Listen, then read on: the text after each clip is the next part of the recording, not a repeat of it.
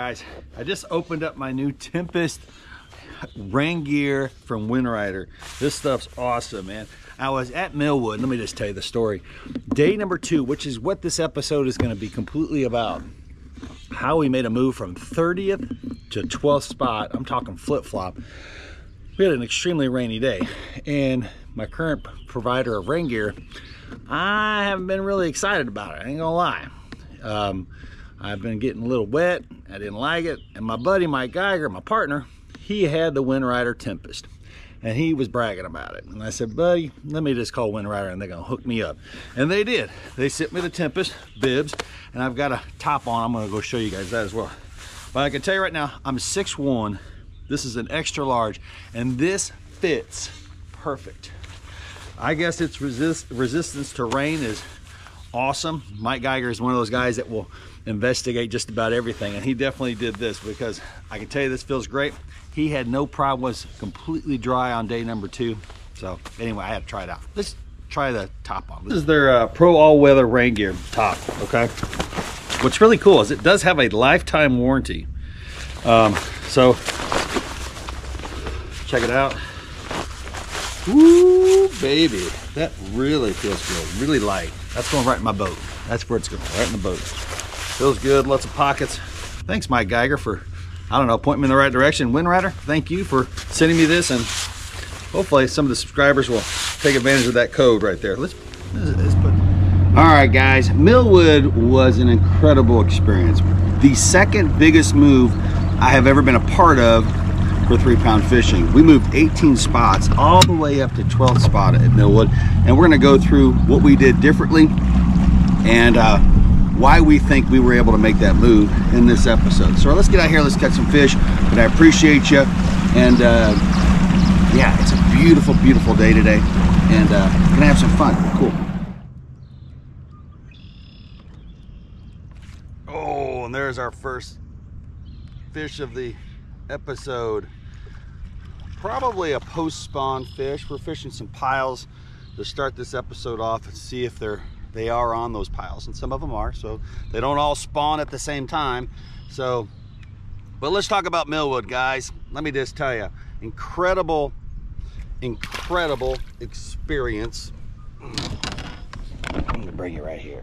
All right, so pre-fish is so important in a tournament, and we really did a good job of prepping for day number 2, which we were going to have an extremely strong wind. So we made sure that we had spots that were going to be out of the wind. So we knew on day 2, even though we were in 30th place after day 1, that first off, it was a log jam there. We were only less than a pound from top 10. So even though it says 30th, that doesn't mean anything, because we knew we were right there with everybody else anyway. It was literally a matter of small amounts. So we went to those spots that were out of the wind. We went to our number 1 spot first off. It was in the wind, didn't catch a fish. Went to number 2 spot, ended up catching about 4 or 5 fish. Then we went to number 4 spot, which was out of the wind. And we could see number 4 spot from our number 2 spot. Now we number our spots in terms of where we wanna, like in terms of ranking, in terms of catching fish. So 4th spot, we could see it from number 2. Nobody had fished it for the 2 days that we had been fishing.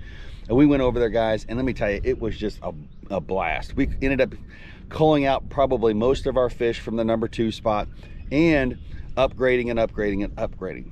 So we knew, and we set a goal, was to get the exact same weight we had on day 1 on day 2, and we knew we would leapfrog across a bunch of teams, especially the teams that had focused in on the main body of water, which I don't blame them.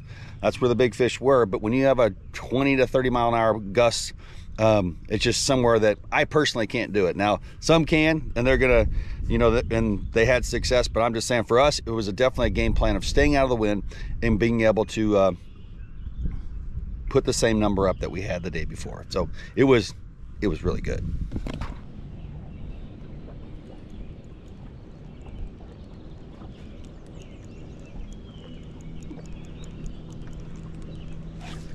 Ooh.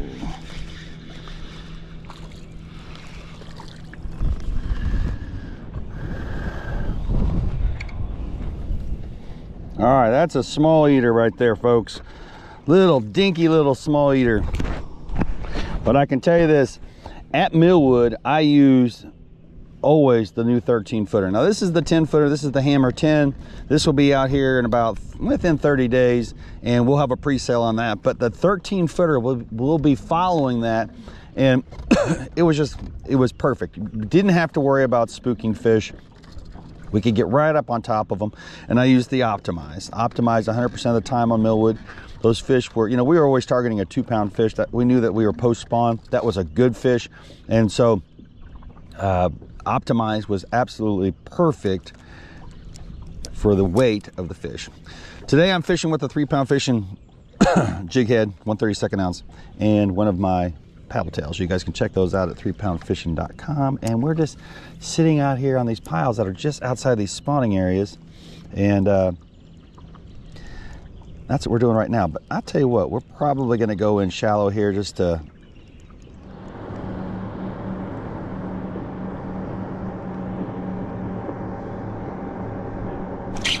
there we go.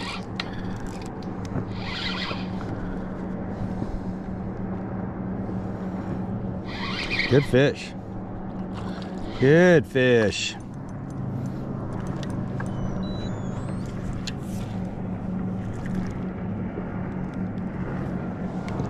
All right. Solid, about a 13-inch fish. We're gonna let them go, of course.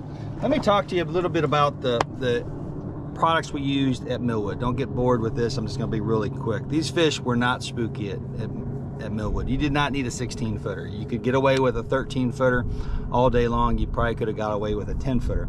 I chose to use the 10-pound Optimized from Sniping Braid, the 10-pound Optimized.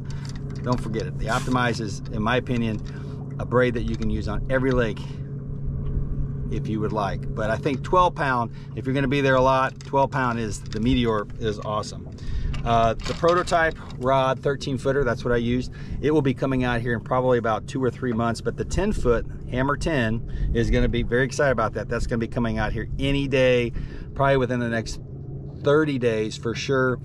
Pre-sale will start within 2 weeks. You'll see that on the website. In fact, you should probably see some things starting to pop up on the website as early as this weekend. So if you have an interest, check it out. It is the best 10-footer on the market without a doubt. It's right here. There's some modifications that are going to happen to it. Hammer 10 will be on it, that type of thing, but it is robust, will not break, no worries there. You can boat flip your PB in the boat. It is an incredible rod that just has a lot of advantages. Again, I wanted to thank the Original Fish Formula for sponsoring 3-Pound Fishing on the Elite Series. Can't thank them enough, and I guess we're losing our sun here. So check them out at baitpop.com or the Original Fish Formula, and we used it quite a bit actually. So thanks again, guys. Windrider, all the guys, Sniping Braid, Hog Fishing, their nets are flat out incredible. And thanks for joining me. I appreciate it. Have a great one, guys.